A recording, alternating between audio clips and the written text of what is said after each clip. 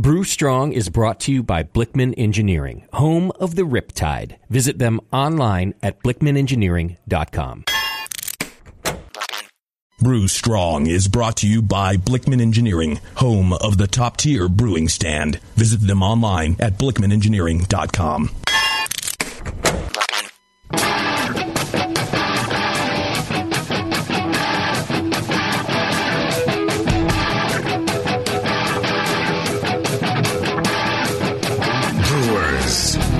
It's time for the beer radio you've been looking for. This is the show that dispels myths, tackles the toughest topics, and makes no apologies for geeking out on beer. Hosted by two guys that drink before they think. Jamil Zainasheff and John Palmer. This is Brew Strong.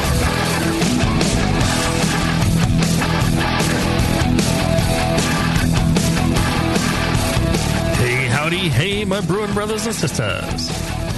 Greetings. And we've got the Tasticles in hello, everybody. in the house here as well. Hey, Tasty. Hey, John. Yeah. The Tasticles, the Greek god of homebrewing. I don't know if you knew that. Indeed. Our testicles. Testicles is the Greek god of pornography. I don't know, or fertility, one or the other. I don't know. Do you know which, Biba? Of fruitful internet searches. She used to know, but yeah, she's not admitting to knowing. But yeah, nothing. No, you don't have like a Greek, little statue or something that you pray to for fertility, or for Sam to grow some testicles. I pray to it No? for infertility. Fertility. Not have any more babies. Please no. Yeah, okay. Right. Then what you do is you bury one in the backyard. And then you try and sell your house or something. I don't know. It's one of those things. Okay. Oh, but only on the full moon. Only on the full moon. Exactly. And that's the show. There we go.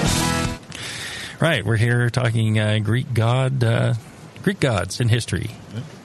The unknown Greek gods in history. I'll do Greek gods for 400. Right. The Greek god of brewing equipment is... Who is John Blickman? There you go. That's right. Very good. Answered in the form of a question. Very good. Blickman Engineering, they the fine sponsors of the show. They've taken good care of us over the years, so we keep coming in and doing the show, and that's why you get the show for free, all because of Blickman Engineering. They also make all sorts of really fascinating and interesting devices and equipment to improve your brew day or innovate your brew day and make your brewing easier and more consistent. And fun. Right. When you have the cool, shiny gear, it is a lot more fun than struggling with the buckets and such.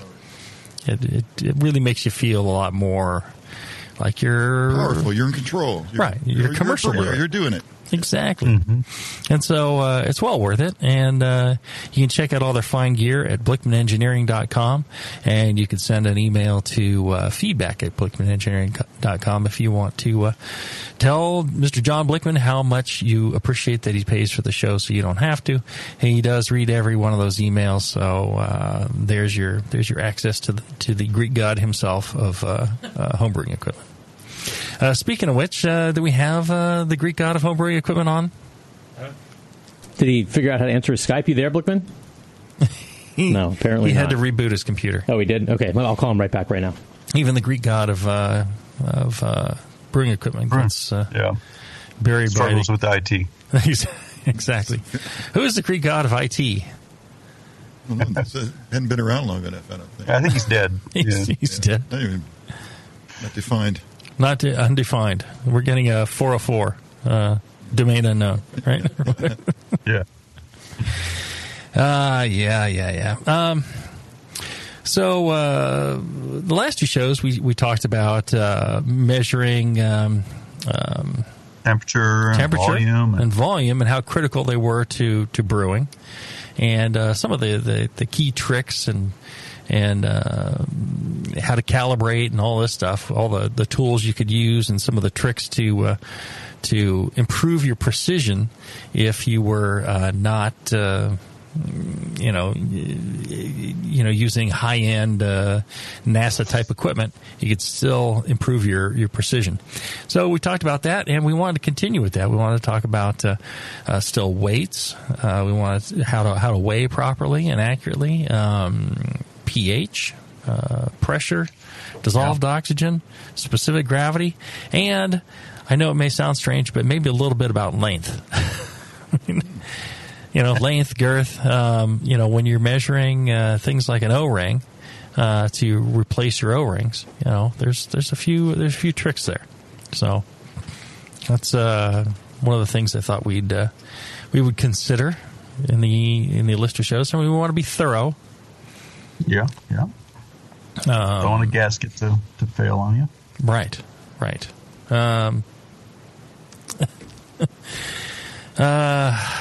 Blickman has to download and install Skype again. So you might just try him on the phone. I don't know. It doesn't really sound like what did you say, the god of IT? Well, he's not the god of IT. Clearly not. He is the god of brewing equipment. Oh, I see. So stick to kettles, Blickman. So you want me to call? Well, we can't call him, right, Beav? We can call his cell phone from Skype. Oh, I see. Okay. You can give me his number, and I'll call him. 523. Well, he's got an extension, unfortunately. Well, or you can look at the cell number is the one that he's texted me to. All right. All right. So let's start off with weight. John, how about telling us about weight? I mean, what's I'm still around 250. I need to drop a good 70 pounds to get back to the college weight. Yeah. There you go. So thanks for bringing that up. Yeah. Well, I wasn't meaning your weight, but, you hear people talk about like mass and weight. And, what's the difference between mass and weight? I've forgotten. Mass. That intends to mean the actual quantity when people call me a fat mass, is that what they're talking about? Yeah. No, you're thinking of a fat load. Mass is like the quantity of material that's there, irrespective of gravity. Weight is intended to incorporate gravity or acceleration, I believe. Mm-hmm. Mass doesn't change, weight does. Mm-hmm. I think is the way the definitions work. So if I was weighing grain out, I'd want to do it by weight, not by mass. Like a bucket of grain wouldn't be a good measurement for grain. The preferred measurement would be the weight of the grain, right? Weight of the grain, yes, yeah. And the weight's going to change based on gravity. So if you're weighing on the moon, or humidity, weight is not. Good point. Humidity does affect the weight of grain considerably. Yeah. Mm-hmm. Yeah, but so we're concerned about grain weights. Mass, I guess, is the more pure definition. 10 kilograms of weight is what we're shooting for. Okay. I think it's safe to say they're used interchangeably in brewing. Mm-hmm. Okay. And do we have the Greek god of brewing equipment on the line? That just fell through the roof. Intense, right? Yeah, he fell 4 stories to a phone, and here he is. Right, there he is. There you go. Finally, had to get. Skype has never been pleasant to me. Right. But I got to reload it, and it's working fine now. Oh, good. Hey, Blickman, kill your video, will you? It'll help with the bandwidth. Oh, sure. Yeah, we don't need to see that stuff. Yeah, please. Yeah, we've seen enough already. Hey, John. Hey, how's it going? Good. I'm trying to find the video kill button. I think it's on the bottom. There's like the hang up, mic button. There's like 3 buttons on the bottom. Should be there. If not, no big deal. We can so randomly hit one of those buttons. And there we go. Okay, perfect. If you still... Yeah, just start pressing buttons. I randomly press buttons. There you go. So we were just talking about mass versus weight. And yes. And there you go. Summarize with, I think they're used interchangeably in brewing. What do you think, John? I think that's pretty typical. In fact, I think unless you're a physicist, people don't pay attention to the difference. There you go. Now, why is measuring weight accurately important in brewing? Tasty? Oh, well, if you're going to make the same thing twice, you got to start with the same ingredients. So right. You should measure those out. Mm-hmm. It's important, just knowing what you've got and what you're starting with. Right. Where you're trying to be. And, even things like you may think, oh, well, it's not that important. Maybe in grain, 10 pounds or 10 pounds 1 ounce or 10 pounds 2 ounces, not a big deal. In bottling sugar, small difference can make a huge difference in the carbonation level of your batch of bottles, right? That's right. So there's times when you need a lot more precision, and there's times when you need just general accuracy and repeatability more than true accuracy and weighing out the grain. As long as you're weighing the grain the same way each time, and you're getting a known amount that you can consistently repeat, then you're probably fine. Mm-hmm. Yeah. I imagine, it'd be possible to take a plastic bucket and consider, a filled plastic bucket as your measure, right? You could calibrate to that, sure. Right, and you could make up, that would always be your amount of grist, and you could use a portion of black malt, a portion of crystal, and just... At the end, it got filled to the top with base grain, and there you go. You can do it the same way every time. That's as good as gold. You can just say a bucket and a half of base and a half a bucket of black patent, and away you go. There you are. You've got a consistent measure. So, throughout these shows, we're talking about consistency and improving your brewing because you're able to repeat what you're doing. Anything else?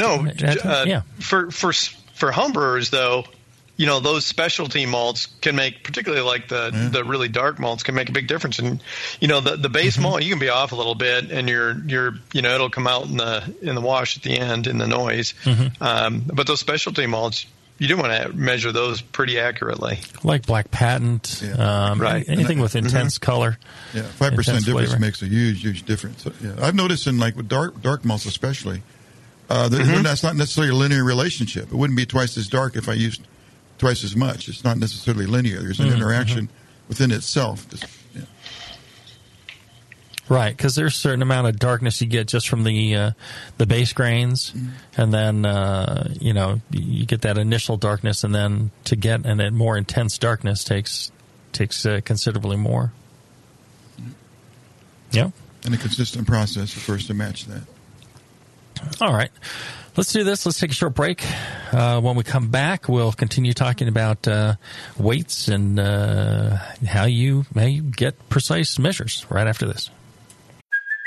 Hey, it's Kaylee Cuoco for Priceline. Ready to go to your happy place for a happy price? Well, why didn't you say so? Just download the Priceline app right now and save up to 60% on hotels. So whether it's Cousin Kevin's Kazoo Concert in Kansas City, go Kevin, or Becky's Bachelorette Bash in Bermuda, you never have to miss a trip ever again. So download the Priceline app today. Your savings are waiting.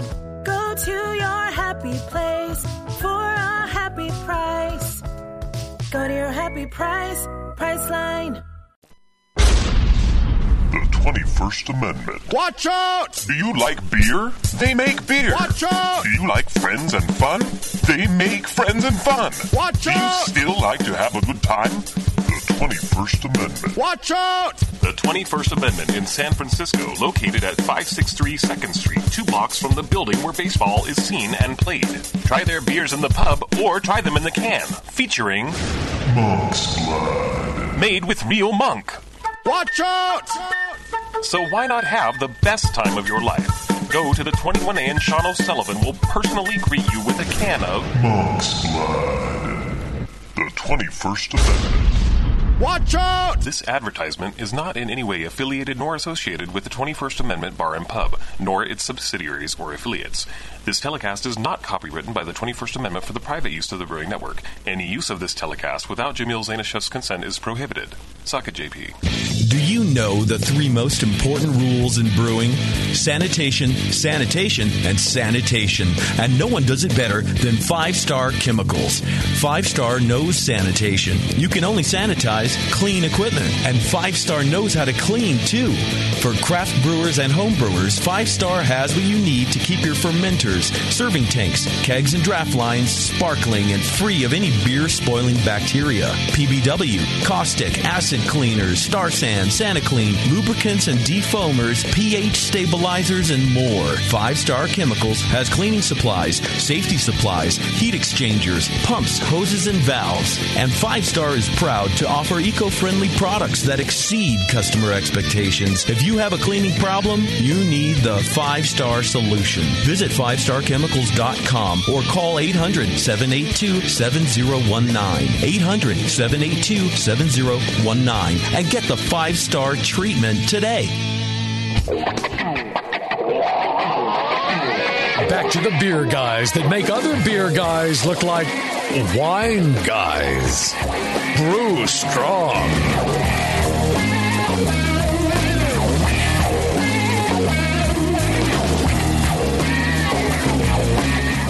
All right, we're back.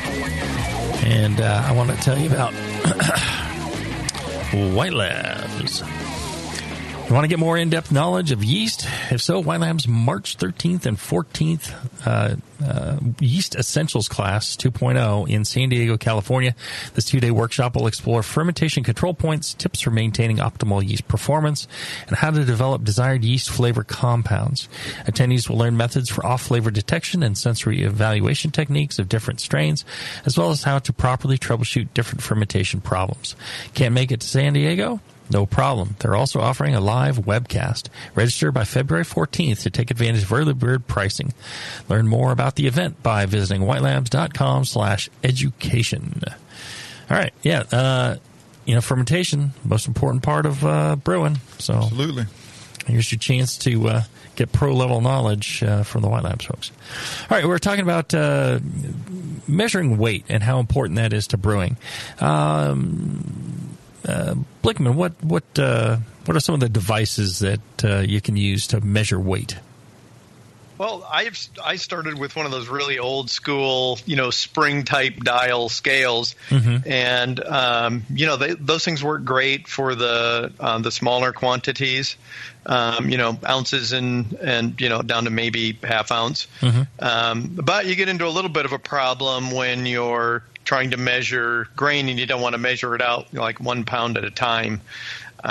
So now, they have just a really nice scales that, you can go up to 50 pounds with them and 1/100th of a pound kind of precision. And then, for the smaller stuff, things down to 1/10 of a gram. And they're pretty reasonably priced these days. And I actually use two different scales. I use a small precision scale that goes up to about a kilogram or two, maybe about a kilogram. Oh, that's a lot of weed. Is that a lid? And then, what's that? Is it a lid? A kilogram is a lid? I'm not sure. Sorry. But so that one I use for measuring water salts. I use it for measuring hops. And then the most of the specialty grains, because I want to get those a little bit more accurate. And anything a couple pounds or less. And then I've got a larger scale with a remote display on it that's kind of nice. So I set my bucket on there, tear it out, and then so it reads 0, and I can get the full 5 or 10 gallon batch quite easily into one bucket and just measure that base malt very accountably. Right. And so I also use that. I use that same scale to check volumes on fermenting buckets and different things like that. Right. So all those are load cell based. So there's a whole piece in there that, like when we're talking about measuring temperature or whatever, all these work off of electrical resistance through through wires. So in the load cell, the flexing of the cell causes the reading to change, and they can be from the real lightest to some of the real heaviest. They weigh, train cars on load cells. The big silos full of malt in breweries a lot of times are weighed by load cells. And like you're saying, they can be had fairly cheaply off of something like eBay. But what about, you talked about the spring scale. Those are the, Tasty, when you started, you probably started with a little spring scale. And yes, I believe I did, yes. A little weigh the baby kind of scale. Right. Like 7 pounds or less kind of thing, yeah. It bounced around quite a bit, but I trusted it. Right. Probably was the least of my problems is whether I was half pound off or not. Yeah, something like that for measuring grain, it's absolutely fine. When you're trying to do the finer measurements, like we're talked about, the bottling sugar or something like that, that can be a problem. More old time lab based was balances. Palmer, I'm sure you used a balance in some of your classes and probably afterwards. Yeah. Oh yeah, and I even had one myself for a short time. Mm-hmm. But it's very useful for micrograms and hundreds of grams. Mm-hmm. But you don't need to be that accurate with your hops.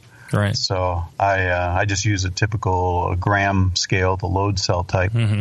And those. I mean, it really is nice how technology has progressed. I mean, I remember, Jamil, when we were first doing Brew Strong, we would talk about postal scales and cocaine scales and so on, trying to get some accuracy. And now if you have a scale good enough for measuring cocaine, it's probably good enough for measuring hops. Yeah, I remember saying that. Now they're readily available, so pretty sweet. It's been immortalized. It still plays in the session opening. Back in the good old days. Well, and there's the the balance, lab balance. You'll see them enclosed on all sides in glass, and that's in order for stray breezes not to affect the measurement. I mean, you can open up one of the sides, you can blow on it, and you'll see the weight change. It's that sensitive. So they tend to be highly accurate, quite expensive, and but very useful when you want to measure out something with very high precision, small amounts with high precision.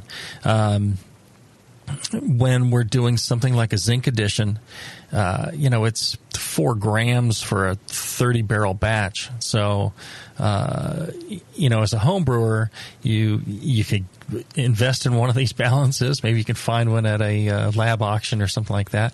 But an easier way is to just, and I think we mentioned this before, an easier way is to measure a larger volume, a larger amount, instead of you could weigh out 10 grams, which you can do on a smaller scale, dissolve it in a liter of water, and then if you want a gram, you do 100 mils, or if you want a fraction of that, then you can measure fractions of grams. That works on things that will dissolve in water, but if you're trying to measure something like I guess hop extracts, you could maybe dissolve that in alcohol. Maybe, but there might be other things that you can't. But your common minerals that you use in brewing, a lot of times those are right. Yeah, good point. I think almost anything that you're going to use in brewing, and that's another good example. Tasty, the mineral amounts are often very small. Yeah, and if you want to have precision in that, the more precise you can be on your water, the better. It's not absolutely critical what it is, but once you've settled on a water, it's critical to repeat that every time. So does that make sense? Your initial measure is not that critical, but you just need to be able to repeat that measure every time. In terms of making the same beer over and over again. Now, if you want to pass that recipe on to somebody else or go take your equipment and go brew someplace else, the accuracy of your equipment is going to be have more of an effect. And then there's those old-timey balances, like the three little sliding weights on the bars. Yep. I still have one of those or two of those. Quite handy, quite accurate. And you can get them pretty cheap now, I think. Either you guys use those still or have one of those in your garage? No, I don't use them any longer. But the nice thing about those is they really never go out of calibration or anything else. You probably find them on eBay for pretty inexpensively. Right, and you can calibrate them. They have a little nut and screw on the far end, and what you do is just slide your weights to the zero mark and then turn the dial until it reads zero exactly, or until it's balanced exactly, and that's it. It's calibrated. It's done. And so they're real durable and real nice for weighing out these materials. Also, I'd add, if you're weighing on a balance or on a one of these lab balance or a triple bar balance or whatever they call them, or anything else, weigh boats are kind of nice, especially for the smaller. For hops and stuff. Hops and minerals. You buy them off Amazon, eBay. Just there's like a little. They have plastic ones. They have paper ones. They're just little dishes that don't weigh much, and they come in different sizes, and real handy that you don't get your material. If you go to Smart & Final, you can find equivalent things for hors d'oeuvres or salsa containers and stuff. There you go. I mean, I get lots of stuff from Smart & Final that way. I mean. All right, so a balance would be used for weighing out minerals, weighing out maybe yeast additives, bottling sugars, priming sugars, things like that. Yeah, and hops, up to hops. Yeah. Okay. Spring scale. There, your accuracy is a little less given because it's the tension of the spring, and that thing that it's not going to be accurate all the way across its range. It's going to be less accurate as it gets to one end or the other.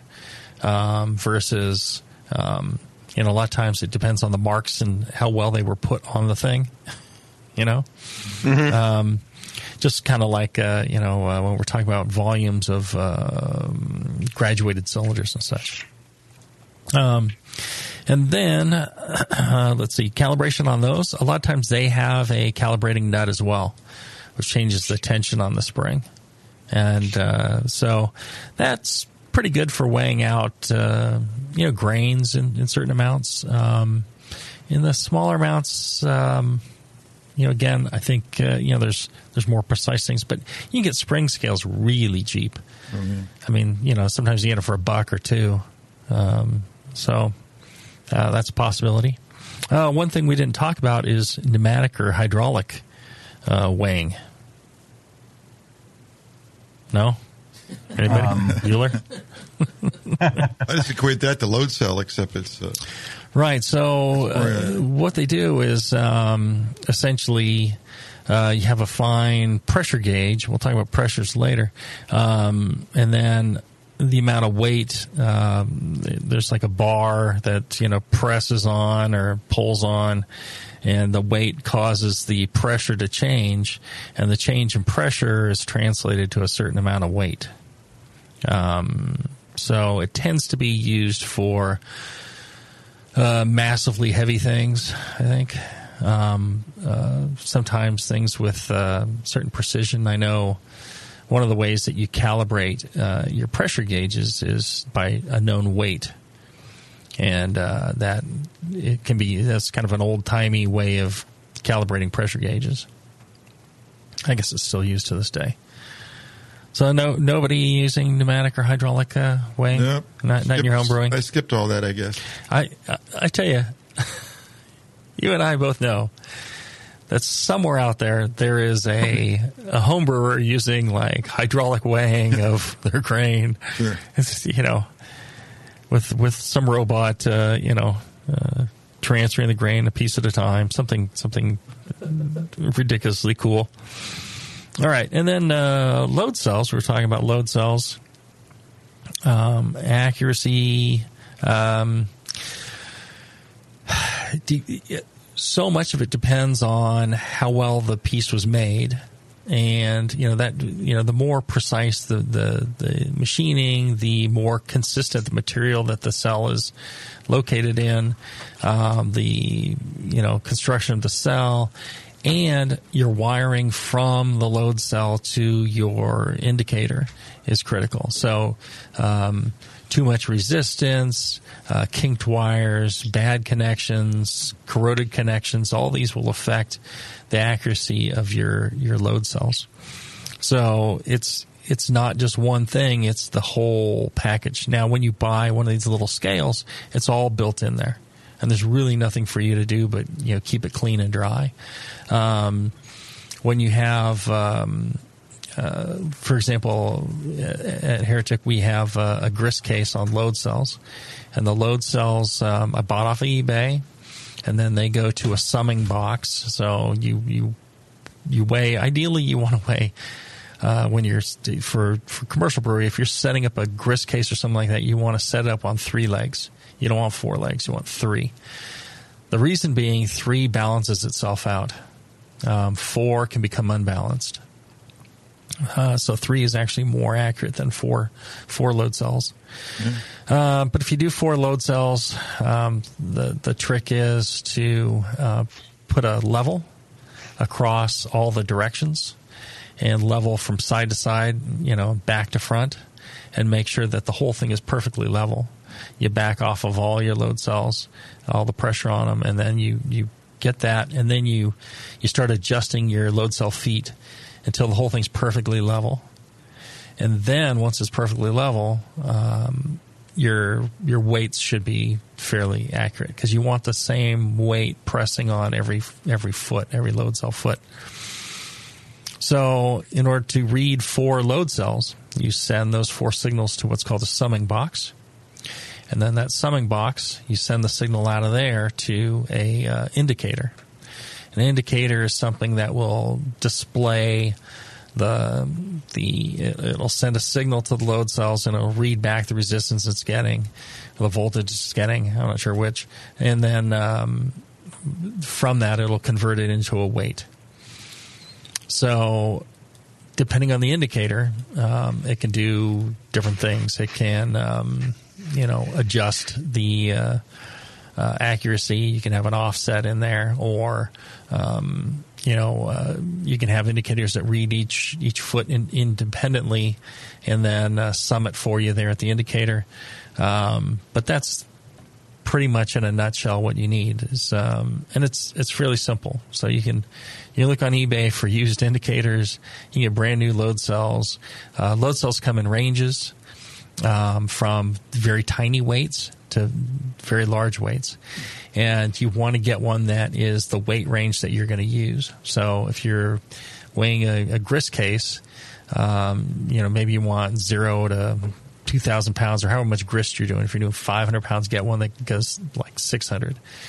The smaller the range, the more accurate it's going to get. The larger the range, the less accuracy you're going to get. And what else? You guys got anything else to add for load cells? You do bring up a good point about the indicator, and it's important to get a quality indicator that's got the resolution to match your transducers, your load cells. Right. You can buy phenomenal load cells and put it on a crappy indicator, and it's going to read all over the place. Right, because it's working very fine increments of electricity, and the more precise, the better. And well, here's a question. Yeah. Do you want to get a combination, load cell indicator or whatever, that you're reading generally in the middle, across the middle of the range, say 0 to 2,000, you're reading mainly 500 to 1,500, or do you want something that, covers your entire range, say 0 to 1,000, and you're measuring across that range both, at 10 and 900 pounds typically? I think, with most of these things, the accuracy is fairly consistent across, but I wouldn't be surprised if it was less accurate at very low, like, in the 0 to 10 and in the, 900 to 1,000 than it was in the middle of the range. They have specs on all these load cells with graphs showing, any error that you might see, and I think there's kind of a curve to it, kind of like a bell curve. Okay. But yeah, I would try. Let's say your max grist was, 1,000 pounds, but hey, sometimes maybe you could, if you're going to do a big beer once a year, well, you could weigh it twice. You could weigh 750.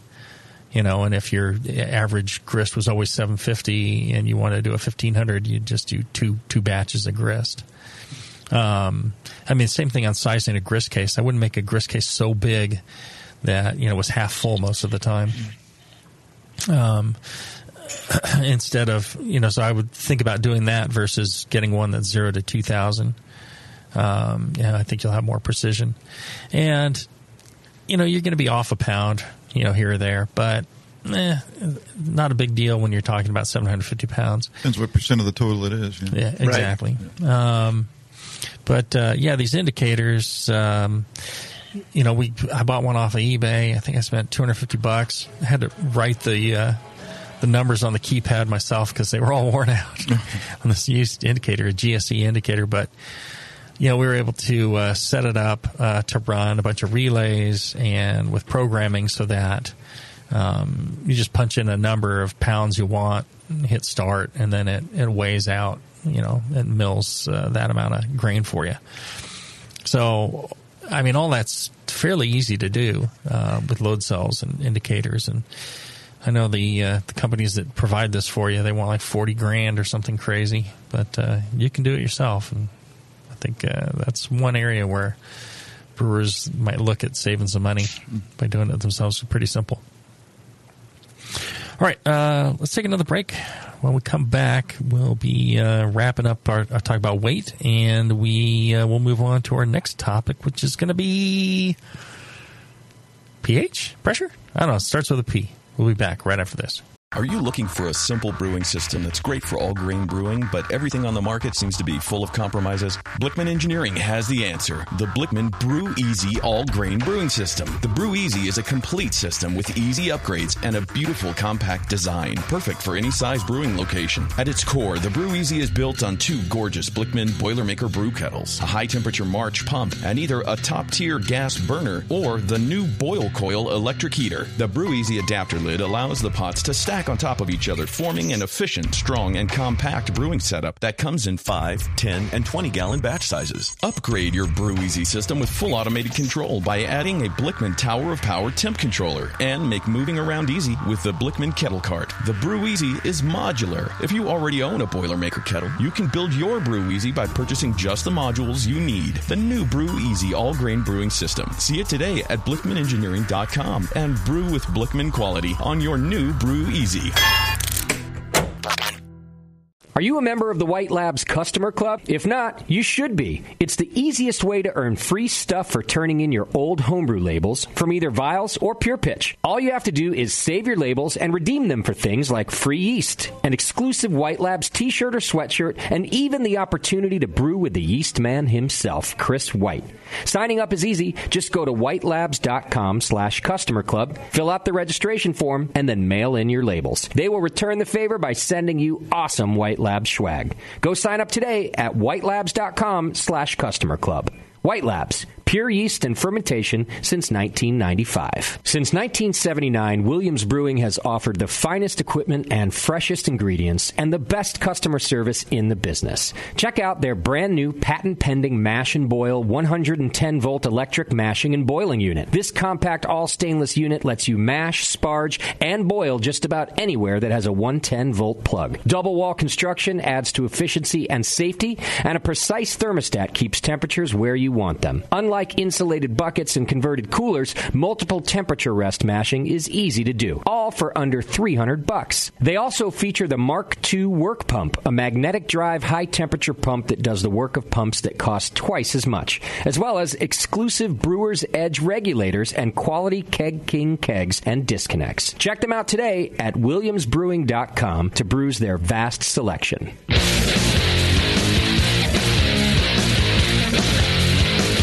Back to the two guys that know how to turn beer into beer. This is Brew Strong. All right, we're back. I want to tell you about Grog Tag. They are your one-stop homebrew customization shop. They have it all. From reusable beer and wine labels to durable metal signs to high-quality coasters, and everything is customizable. So get creative over on grogtag.com with one of our hundreds of templates, and we'll print it on high-quality materials and ship it out to you. It's easy. Check out grogtag.com today and use the code BNARMY to save 10% on your next order. That's grogtag.com. And I'll tell you, you put a lot of effort into, making the beer and making it perfectly. Don't put a crappy, disgusting piece of paper on there stuck on with milk. Yeah. You're not impressing anybody at all with that. Well, and then they think less of your beer. Yeah, it makes a difference. Just to display it nicely, and people will be like, "Oh, you aren't just some hack. You are very serious about this." Doesn't cost much, and it makes a difference. Yeah, and good label system like that, they're reusable, and so right. One of the options they have. Makes it easy to do, and it just looks so much better, and you don't lose track of what you've got. Yeah, plus they have some templates to get you started to fill out that, maybe other people that use Grog Tag would know that you use those templates, but, your neighborhood isn't going to know. They're going to be like, wow, look at this. Look at Bob's Brewing. All right, we're talking weights. Let's wrap up with some recommendations here. Mm-hmm. Well, I recommend the Anvil scales. Okay. Yeah, the Anvil line has some scales in there that you guys have checked to make sure they're of the accuracy and the value of the scales, right? Yeah, absolutely. They are very accurate. There you go. And what I would recommend people get one low range device, electronic scale. Mm-hmm. That'll do from tenths of grams up to a few grams at least, or a few ounces, maybe a pound, half a kilo. And that'll cover most of your hop needs and your minerals and things like that. If you want, I'd get one of those real low weight, low range ones, and keep it separate just for all your minerals and stuff. And then get another one. Since you all have tons of money to spend, I'd get another one that's a little higher range. That's from maybe a quarter ounce up to a couple pounds, and use that one for your hops. And then I'd get one that's, your hops and your specialty grains. And then I'd get one that does, in pounds up to set a bucket on it, 25, 50 pounds for weighing water, weighing, grains, things like that. Mm-hmm. That's one of the things about weight. We talked about in measuring volumes. You can use weight to say how much water you have, and it's very accurate. Yeah. So if you get a scale that'll handle the weight, if you're doing 10 gallons of water, that's 80 pounds. Mm-hmm. But if you want to weigh out a 5-gallon bucket, well, you're talking about 40 pounds. So if you have a 50-pound scale range, then you're pretty good there. So I think that those are kind of the three scales that you need in a home brewery. Yeah, you can blend a couple together, but you're going to be better off kind of adjusting each scale to what it is. Well, because you put a heavy weight on a more delicate scale, sometimes you can bend things like the load cells a little bit past their tolerance. Mm-hmm. Violate its linear nature. Yeah. Mm-hmm. But yeah, the prices have come down so much on those digital scales, and the ranges, are really, that small range unit that measures to 1/10 of a gram up to a pound or two is perfect for water salts and hops. It's amazing how linear they are these days. Mm-hmm. And then the larger one for measuring the grain, you've pretty well got it covered. And they are, I think the smaller scales are in the $20 range, and the bigger ones are in the $60 range, something like that. And, it's something you'll have for a long time, and they're just nice and repeatable and easy to use. And right. Even the battery operated ones these days, they'll run for many years without replacing the batteries. You don't even need the power cord thing anymore a lot of times. That's right. Yeah, I've got several scales from work over the years that everything from counting scales that do hundreds of a gram on up to heavier stuff, 50 to 100 pounds, and as you say, they've become kind of obsolete compared to the battery ones. They work just as well and much cheaper. Yeah. All right, well, and that's one of the things. Consistent voltage is important to being able to measure accurately as well, because it is based on having enough voltage, and they step it down, and if your supply voltage drops too much, your voltage coming back out is not accurate. So that is one important thing. The scales all have like calibration loops, so that's why your scale always tells you when it needs a new battery. You don't have to, sure. It'll tell you. All right. Anything else to add about weighing before we move on? Nope. Okay. I'll take that as a no. pH. pH is another quite important thing that I think a lot of brewers skip because, I don't know, they find it too complex or harder to mystical. Yeah. I mean, and even understanding the scale, tasty, what am I looking at? I think a lot of people know 7, but do they realize what kind of factor they're dealing with? Most don't. And I get most people don't even address pH. I mean, they may from a macro standpoint, they find out what the pH of their strike water is, and then, the rest of it's pretty much based on like standard practices of like if you use a certain amount of grist, you're going to have a corresponding adjustment in pH. But a lot of people, or I'd say most people, don't get into measuring pH, at least on a regular basis. I remember when I first started getting into pH, I would measure it at every step, and then after a while I realized like, oh, okay, this is the same way every time. If I generally use this sort of grist and I use this same water all the time, I'm going to usually get pretty much the same result. And every time I use that water in that certain way. Yeah. I remember when I first started measuring pH, it was either you had solutions that you had to do drop by drop and then match up a color, or it was lab type equipment with a series bench thing. And then when the first handhelds came out, they were garbage. I mean, they really did not measure accurately, and they would only last for a few months before they just completely died. So I know those have improved, but that really put me off of the handhelds. Yeah, these days the handhelds are quite good, and so I mean, and I guess that's the nice thing about the march of technology in the last 10 years is that all these tools, scales, pH meters, and water testing in general has really moved forward. So it's much more user friendly. Auto calibration, where you just dip it in the solution, punch a button, and calibrates itself.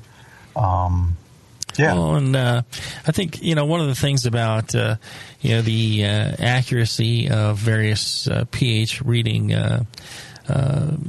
techniques, when you're talking about these handheld and desktop and or benchtop meters, one of the things people don't realize about electronics is the quality of the components that went into the electronics affect the overall accuracy and reliability and performance of that item. So the precision of the resistors used, the precision of the capacitors used, I mean, the how all the traces were laid out on the board, the quality of the material used in etching these traces, all that stuff will affect the overall precision of the device. And it's one of the reasons that some of these things cost more than others. I mean, I would think the same thing on Blickman products, right? That's right. Quality is remembered. Right. Long after the price is forgotten. The price is forgotten, yes. Yeah. But yeah, I mean, components have become a lot more reliable. Mm-hmm. Well, it's become less expensive to make higher precision components. Mm-hmm. And that's really helped over the years. Yeah, and prices really have dropped significantly on those. It used to be, you'd have to spend a good $400 to get a decent pH meter, and now you can get them for what, $100 for a decent one. I mean, they still have some, $30 cheap ones, right. But then again, it's a cheap tool is just frustrating to use, and if you're trying to measure something, having a rubber ruler isn't extremely helpful. Well, it depends on what you want to use the ruler for. Sometimes things have a curve to them, and you need a rubber ruler. I'm just saying. Let's go through these kind of step by step. Measuring pH with liquids. So you've seen these, kind of titrate kits where, like a pool, you're checking your chlorine in your pool or something like that. They have these for pH. They do? Sure. Okay. They have for pH. Oh, you're just talking about the little handheld guys. Liquid test ORP kits. Electrodes. Oh, these are titrate. Where you drip drip the solution in, tells you what the pH is, right? Basically, they're built around the fact that you start out with a water of a certain color, and once it goes from that color to clear, that's a number. And you may have to do that, 2 or 3 times, based on different standard solutions, give you a number. Well, I'll say this, something like that can be accurate when the solutions are fresh and when what you are measuring the pH of is clear, like water. Once you get into something like wort, that's where you start to struggle, especially like a darker wort. You're doing a stout. You want to check your mash pH. It becomes very difficult. So that's kind of the limitations of liquids. Also, the liquids, the reagents you use, they start to degrade over time. You have to throw them out probably every year or two.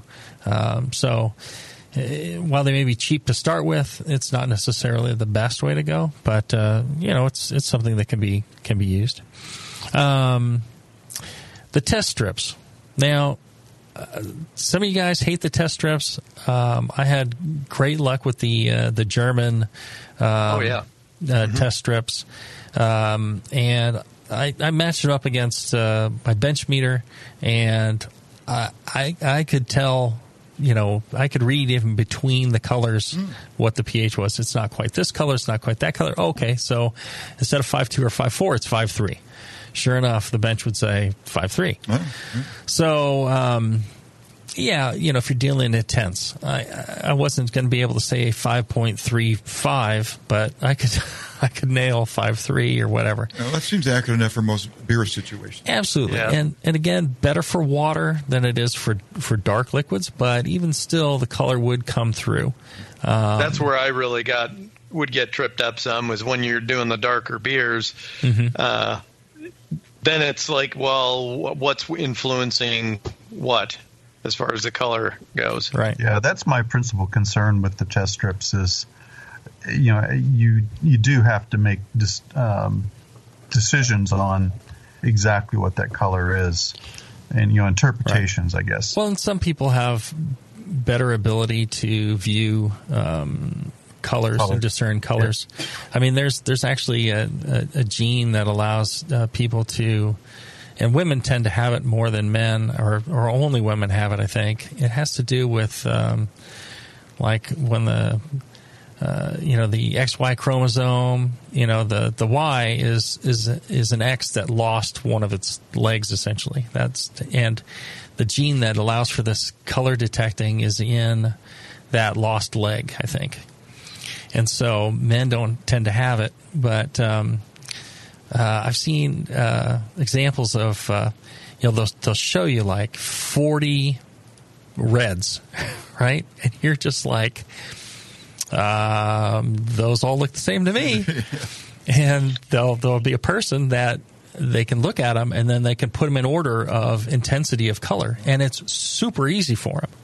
And they all look identical to you, but to this person who has that extra gene in there, they can accurately discern all these different colors. That's why women tend to be much better. They say, it's a survival thing for colors of berries or something stupid like that, but they don't really think that anymore. I think it's just so they can give us a hard time. That's why we're more coordinated than you are. It's like color coordinated. That's not white. No, that's why they're decorated. That's ivory. That's snow. That's there's like 1,000 versions of white. It's like Eskimos and snow. It's like women and decorating colors. I love it. But it's a fact. So on that sidebar, that's why maybe the strips are not for everybody, or the liquids when you're having to tell these colors. But cheap, quick, effective. You don't have to calibrate the strips. The German ones, you can cut them in half and you get twice as much for your money. Yeah. And, if you want to check your water real quick, I encourage people to at least give it a try versus not checking their pH at all. Yeah, I think most people check their water pH. Of course, that wouldn't have any much bearing on the dark beer, not dark beer situation. Mm-hmm. So I think that's the measurement most home brewers take the most is what's the pH of my water today when I start, and then from there, if you could just get that one number, I think the rest of the brewing can kind of take care of itself.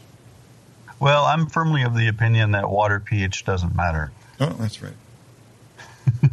But aside from that, you may just be able to use that as a determination of whether it changed. Yeah. Right. Yeah. It's mash pH, certainly more important than what you start with. Yeah. But what you start with will affect. No, that's the beginning. Yeah. Affect everything. No, if you have high alkaline water, it's going to affect mash pH for sure. Right. So definitely related. All right, so then you can go to the handheld meters. There's the ones that are all built in one little stick, where the element, the probe, is built into the end. And I find those pretty horrible. At least, maybe there's better ones. I haven't tried them recently, but they tend to. One problem is the element, the sensor, shall we say, electrode. The electrode. Thank you. The pH electrode. Those need replacing over time, and if your electrode needs replacing, you have to throw away the whole unit. Some are replaceable. Mm-hmm. If you get the higher end ones, the electrodes are replaceable on those. Mm-hmm. Yeah. I'm trying to remember the ones that come with the Lamont kits, if they have a replaceable electrode or not. Yeah, the Brew Lab ones, yeah, they do. Yeah, and I've used an X-Tech for years, and they're replaceable as well. But if you get the cheaper ones, they're not. So they're not necessarily cheaper, because you've got to replace the whole thing then. Right. Whereas if you get a handheld with an electrode on a cord, right. You can replace like some of the that. Milwaukee's and stuff. Right, yeah. right. And those tend to run about 100, 150, I think. Mm-hmm. Right. And then, you're insured that you can replace your electrode and not have to replace the meter. And replacement electrodes tend to run, from 35 to 70, depending on the electrode. There's different types of electrodes for different solutions. Because a lot of these handheld ones with non-replaceable electrodes, they come with something that's just generic for water. not really designed to handle the high protein environment of wort. Some of them are more temperature sensitive than others. They have a durability to them. Some will last a long time. Some, crap out pretty quick. So there are some wine and beer ones that are a more longer life because they're able to stand up to the environment better. Right. And that brings you to like a bench meter. One of the reasons I think the bench meters tend to be more accurate is because there's more room to lay everything out. You don't have all your electronics crammed in a little box. Yeah, electronics have improved, but noise issues, things like that, that can be real handy. And another nice thing about benchtop is you can get one of those. I guess you could use an electrode stand, even with a handheld if the cord was long enough. But I think they tend to be a little nicer if you got the room for them. And pH maintenance and calibration. Tell you what, let me tell you. Before we take a break, I want to tell you this segment was brought to you by Brewers Publications, publisher of Brewing Element series, a 4-part set exploring the fundamental ingredients in beer: water, malt, hops, and yeast. Each book offers detailed scientific examination, practical instruction, and recipes for both homebrewers and craft brewers. Find the Brewing Element series at brewerspublications.com. All right, we'll take a short break. When we come back, we'll talk about calibrating and cleaning and storing your pH probe right after this.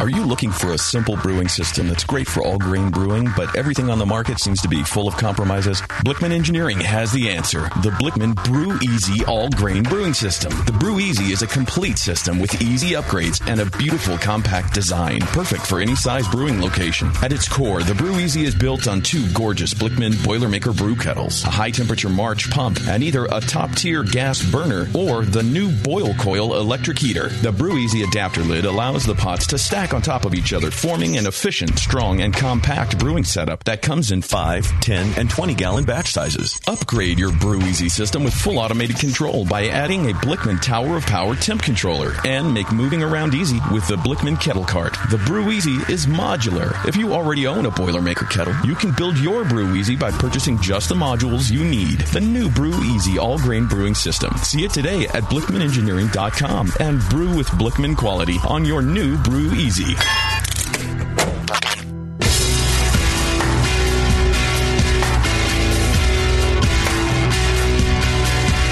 Like the Lance Armstrong of the beer world.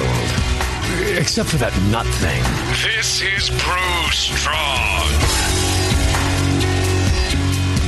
Longtime BN homie Michael Fairbrother wants you guys to check out MoonlightMeadery.com. Moonlight Meadery, mead for any occasion. Moonlight Meads are the reference standards for mead categories in the BJCP style guidelines. And right now you can save 10% on 2 or more bottles using BN Army at moonlightmeadery.com/shop. Wonderful, delicious, category-defining Moonlight Mead. Check them out and let them know we sent you. Use code BN Army at checkout, moonlightmeadery.com/shop. All right. One of the things I want to point out about pH is it's not just for wort and not just for water. It's actually a very important measurement in fermentation. So especially when we're doing bigger beers or any beers at the brewery, one of the measurements I want taken every day is pH. So we take specific gravity and we take pH. And one of the reasons you want to do that is because like specific gravity, pH will follow a specific curve during fermentation. And if you see variances in that in your brew, you know something's wrong. Like if you see the pH is dropping like it should, there's a problem. If the pH is dropping more rapidly than normal, there's a problem. If the pH starts rising all of a sudden, there's a problem. All these are potential indicators of a yeast problem or an infection or many other things. So in your brewery, you should be measuring the pH, especially beers that you're brewing commercially. Every week or every couple of weeks, I'm brewing IPA. That IPA, important to check it. And hopefully it tells you everything's fine, and you feel like it's a wasted measurement.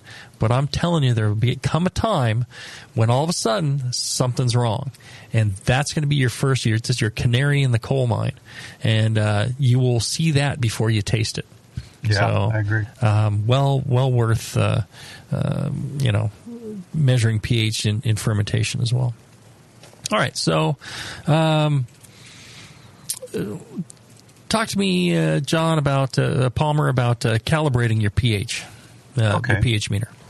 Yeah, well, I talk about this a lot in my water classes, and pH is the measurement of hydrogen ions in solution, their concentration, their activity, and a pH meter works, the electrode works by measuring electrical potential across a small semi-permeable membrane, generally. And what you're doing when you calibrate a pH meter is you're calibrating the voltage difference across that finite distance. Over time, as you use the meter, and especially in wort, you get these proteins, you get your ions, your water ions, the calcium, magnesium, etc., that migrate into this semi-permeable membrane, and that finite distance across that electrode decreases. So as you use the pH meter over time, it becomes harder and harder to calibrate because that distance is getting smaller. And that's when you need to eventually change the electrode, is when that, electrode essentially gets contaminated like that. Fortunately today, like we were saying, electrodes are replaceable. Calibration is much easier. You can buy pre-made solutions that are, calibration solutions that are very accurate. pH 4, pH 7. The little packets are quite nice. They have little foil packets, little 4, 7, 10. You only need 2 points. You need 7, and you can pick either 4 or 10 depending on what type of liquid you're measuring. If you tend to measure below 7 solutions, then you calibrate to 4 and 7. If you tend to measure higher pH solutions, then you pick the 7 to 10. And they have these little packets, and they stay sealed so they're nice and fresh versus the bottles, which when you open them, expose them to air and over time and light and things like that, kind of wears them out. Yeah. But they're pretty accurate. They're most accurate at room temperature. So what you're doing when you calibrate is you're calibrating that meter at room temperature. Now, today's pH meters have a function called ATC, automatic temperature compensation. The purpose of that is to keep the electrode in the pH meter calibrated at different temperatures than your calibration temperature. So you calibrate the meter, it's calibrated at room temperature, and now you measure a sample that's at, say, 100 degrees Fahrenheit instead of 70 degrees Fahrenheit. That ATC function keeps the meter calibrated at that different temperature.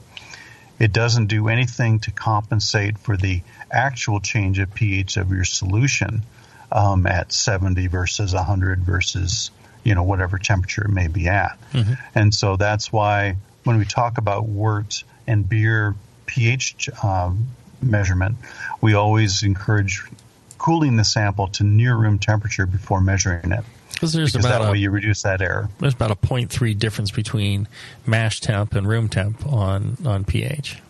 Right. As you go higher in temperature, you increase the chemical activity, dissociation, and that pH usually reads lower at higher temperature than it does at room. Mm-hmm.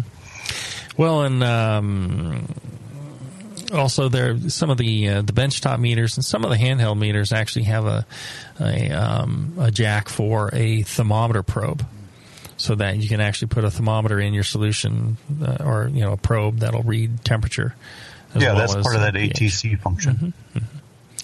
Mm-hmm. Okay, now what about cleaning and storage? Then you get this proteinaceous buildup on your probe, and you want to clean that off, and then cleaning and storage. Yeah, rinsing with distilled water is good after you've used the meter in wort to help you rinse off the protein. But you really don't want to store the probe in distilled water, I understand. I guess for whatever reason, it's a little bit harsh. Generally, they recommend storing it in the buffered solutions, either the 4 or 7. Well, you can store it in the 7. They also have designed storage solutions available, which, a lot of times they'll say just store in 7, but you can use the solutions. The important thing is not to let it dry out. Yes. Because, if you get, it's going to be a long time between you use it, and you have one of those things with a cup on the end of and that dries out, you're going to ruin your probe. So you can rehydrate them. You can put them, the solution back in there, and hopefully, it can recover. But if you let that little element dry out, you're going to mess it up. Yeah, very true. Very true. And they have the other important thing is each manufacturer is going to recommend different things.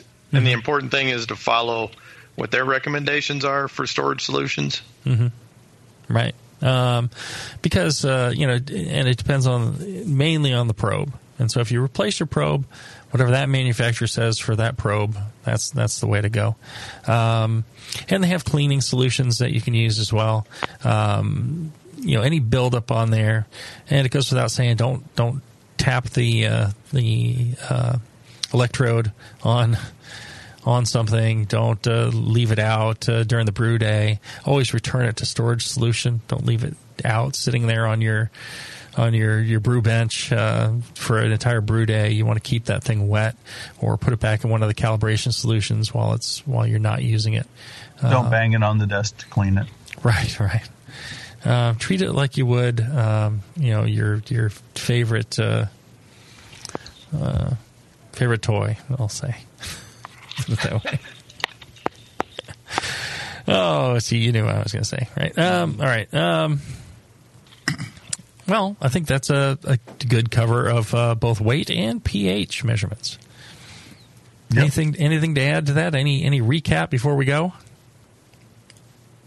Oh. I can't do anything. I mean, I will throw in the caveat that you can have the same water pH measurement for 2 completely different waters. Mm-hmm. So, right. Always important to understand exactly what minerals are in your water and their concentrations, besides just pH. Right. Sure. All right. Good show. Stay tuned if you're listening live, because we're going to have another show where we talk about dissolved oxygen, specific gravity, pressure, and maybe something about length. I think we can wrap up measurements in the next show, or maybe there's 10 more shows here. I don't know, but stay tuned if you're listening. Well, I'll find out. If you enjoy this show, if you enjoy getting this for free, you should check out our fine sponsors. Check out BlickmanEngineering.com. Check out all the cool things they have there. Check out White Labs. We've got Brewers Publications, Grog Tag, Moonlight Meadery. All those folks are helping pay for this show, so you don't have to. And the least you can do is check out what they offer. Check out their websites. And if you run into them, give them a thanks for supporting stuff like this, so you get a free education about all this brewing technology. Check out the Brewing Network store, brewingnetwork.com/store. All sorts of goodies in there, and when you buy those things, every dollar goes directly to the bottom line of the Brewing Network and helps keep all the shows on the air. So your support, greatly appreciated. Until then, everybody, brew strong. Brew strong, everyone. Brew.